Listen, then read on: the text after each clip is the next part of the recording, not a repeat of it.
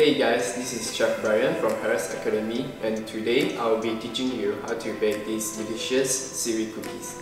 So here we have all-purpose flour, toasted seaweed, custard sugar, baking powder, salt, milk, whole egg, and grape seed oil.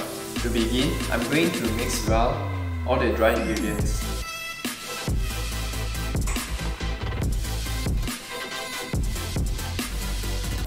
Then I'm going to mix well the milk, whole egg, and grape seed oil.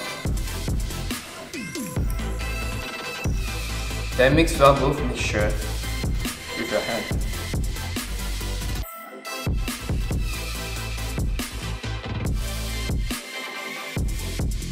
Then cut it into 5 to 6 cm long.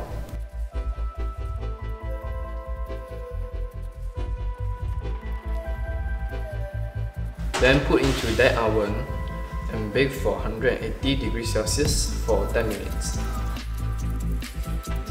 So after done baking, you need to prepare sugar and water for cooking. Turn on milk syrup and bring to boil. Okay, then turn off heat. Pour in your cookies. Then continue stirring until crystallized.